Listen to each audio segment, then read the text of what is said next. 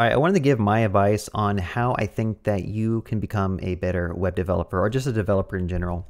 In terms of your skills, like this is mainly geared to the people who are like starting off and learning. So if you're here, if you're just starting off, some of the things I would recommend doing to get better is obviously, first of all, you need to pick one language. You need to learn the syntax and understand it and master it pretty well. Now, when I say master, I mean like you should just be able to build stuff.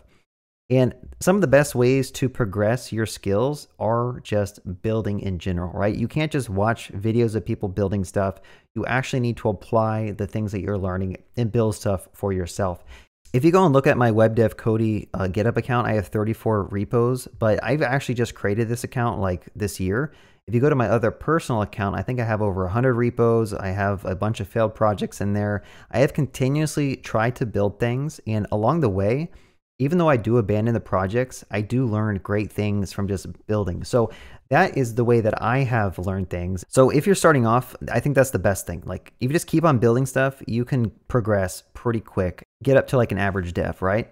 All right, so my number one advice, just build stuff. I know this is like a cliche thing, but in all honesty, there's people who I know have just watched tutorials and they've bought courses. And then after they finish watching all the content, they don't know how to build anything for themselves. So build stuff. I mean, like start small, try to build out little games, something that interests you. Try to make a little application to help your kid learn how to rhyme words, right? It can be something very simple. And as a beginner, something like this can be very, very difficult to even grasp your head around how to build this with just JavaScript, HTML, and CSS. So I do think the more stuff you build, the faster you will progress in your skill set. But it's not just building stuff, right? At some point, you need to actually start building larger projects. So if I go over here and say, let's just go ahead and say build larger projects. Now this would include a multi-page application with multiple pages. Maybe you have a header, you got like drop downs, you got authentication, you got modals. That's what I mean by a larger project, not something that you can do in a day, like a stopwatch, not something that you want to have something that took you like literally weeks or months to just keep on adding features onto. I think that is like the next progression, which is going to really move you up this skill set ladder. And by the way, I am curious if you guys have comments about like what you suggest doing to really progress your skill set. Leave a comment so other people can kind of benefit from this as well. Now, unfortunately, you could actually be like pretty much above average in terms of your skills, but you might not have actually worked in a real-time job yet. Okay, so there are things that you're going to learn when you get hired with collaborating with a team and building on software with multiple contributors. So I think the third thing I would say is try to find a team, right? Find a buddy that you can just pair with, that you can get real life experience about merge conflicts, collaboration, how to basically plan out a project together, so that both you and your friend, or maybe you have 3 people or a group of people, you can all work on something and figure out ways to plan the project without stepping on each other's toes. But also maybe one person can start like defining interfaces and you're going to code to try to meet with that interface. So stuff like that. I mean, find a team, work with the team, collaborate. That's something that I wish I did when I was learning how to code. I think collaboration is something that really helps you learn more. Usually what happens is that like you'll just be like a lone wolf developer. You'll just do things the way that you think you should do it. And then you'll watch a guy on YouTube who does something completely different that blows your mind. And you kind of wish that you had that at the start, right? You wish you had someone with experience who is showing you a better way to do stuff.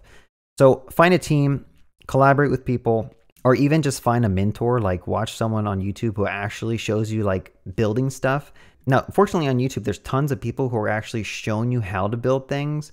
But the downside is that many people on YouTube, when they walk you through this tutorial, they're like, everything's pre-planned, it's not live. So you don't really get that like thought process and problem solving skills on the fly. You actually just get to watch them walk you through them building something that they've already built. And I'll be honest, I've done that a lot of times in my tutorials where I'll have another monitor up to my side that has all the code already ready to go. And I'm making a tutorial and I'm just like looking at the code, just typing line by line, explaining what's going on. That personally isn't a great way to teach. And that's why I kind of moved away from it. So most of my videos, I just do live instructions. I show you stuff live. I try to solve stuff live, which can be a little bit all over the place at times, but I do think it's the best way to learn if you aren't just like by yourself doing stuff. So once you've basically built stuff, you built a lot of small little projects, maybe you built little games, then you built like a larger project. You start learning more about these different toolings and libraries like React or Next. Shad CN, Tailwind, and stuff like that. Again, I will say that once you get a job, like all this stuff is like going to be taken care of because obviously you're going to be doing all this at your job. This whole talk is geared more towards people who don't work in the industry. They haven't had a chance to get hired yet. So the fourth thing I'd recommend doing to really get good is just expose yourself to as much as you can. So what do I mean by that? I mean, read as many blog posts as you can from experienced developers who have been in the industry. Try to understand what they're talking about. Watch people on YouTube who kind of give their experiences and thoughts on various things and challenge their opinions and try to make your own opinions and say, you know what, I don't think this person's right. I'd rather do it like this. Try to find talks, right? There's conference talks about coding that's been hosted on YouTube. Watching those conference talks are really, really great ways to like really push you over that average developer.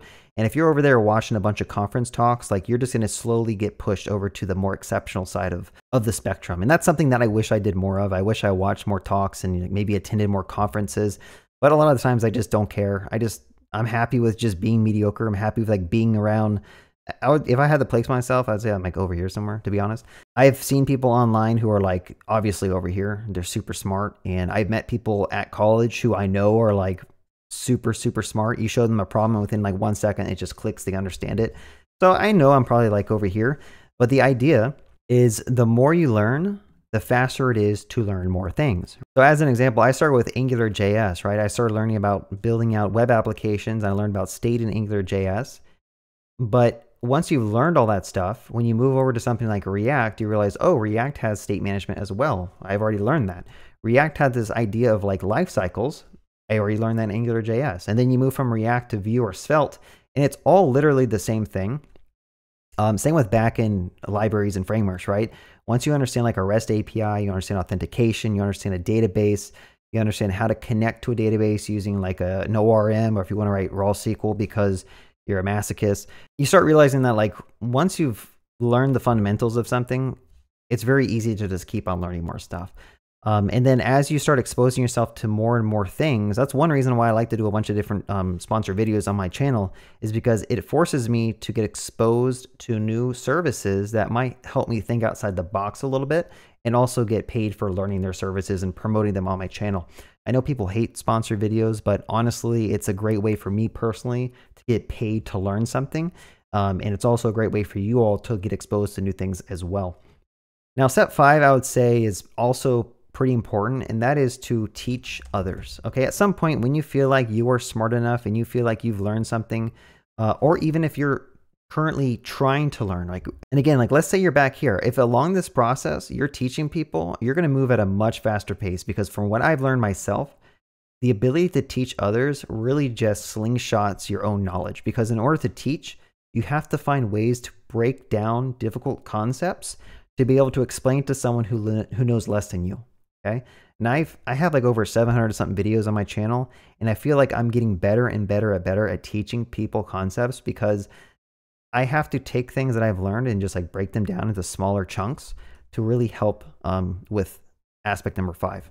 So again, like teach others. You can make your own blog. You can do like Medium posts now, or you can just do a journal, just like pretend like you're writing to someone, in a journal, so you can kind of like solidify what you've learned and just get good at kind of explaining those technical concepts in writing.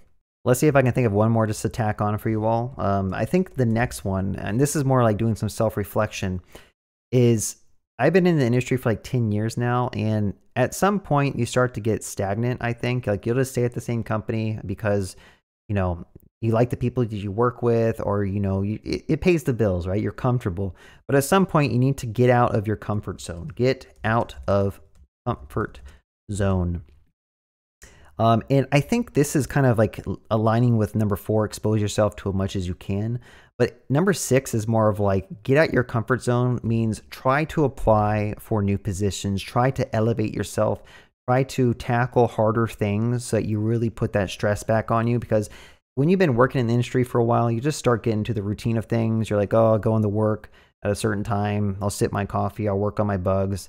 I'll submit them and I'll check out. But during that whole process, during your day, especially like at work, if you can try to find different things that you can volunteer in, or you can try to lead an effort in like refactoring this subsystem of part of your larger system, I think these are like great aspects of like more advanced engineers. I think number 6 is something that you just have to keep on applying to yourself at a certain point, because I think there's people who stay in the industry, who've been in the industry for a while, and they just don't want to get out of their comfort zone. They're happy with, you know, their language that they're using. They're happy with the framework that they're using. They're happy with the way things are done. And I think the better engineers will always try to challenge the status quo. They'll challenge the way we do things and try to think about better ways to maybe do this, right? And the idea is that we always try to make higher quality code at a faster pace while also becoming more collaborative. There's tons of metrics that we're trying to shoot for. We're trying to improve developer experience. We're trying to improve performance of systems.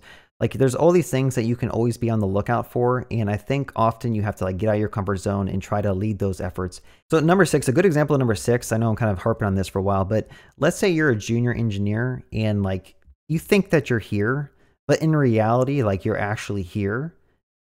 Sometimes you just want to go and apply for that senior engineer position. Maybe you'll go into the interview and you'll actually know a lot more than all the other candidates who have been applying for that position. So try to just, you know, push yourself, see how far you can make it.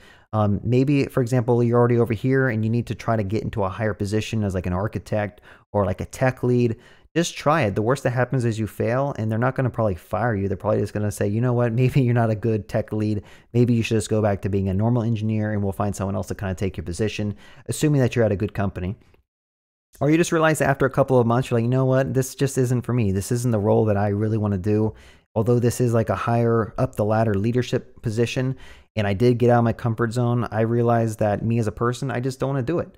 So you can always just say, you know what, and even stepping back into a previous role, like you're still moving up because you've just learned great things about yourself, what you do like, what you don't like, and now you can focus in on the things that you think really matters. So here you have it, the video that you all didn't ask for, but I decided to record it anyway. Hope you guys enjoyed watching this. If you did, give me a thumbs up, comment, subscribe, press the bell icon. And like always, I have a Discord channel. You guys are welcome to join if you want to find a place to kind of hang out with some other developers and ask questions along the way if you're ever trying to learn something. Because again, number 3, be sure to collaborate. Find people to work with. Find people who are smarter than you that you can ask questions, who aren't mean, and they'll really just elevate your knowledge. Have a good day and happy coding.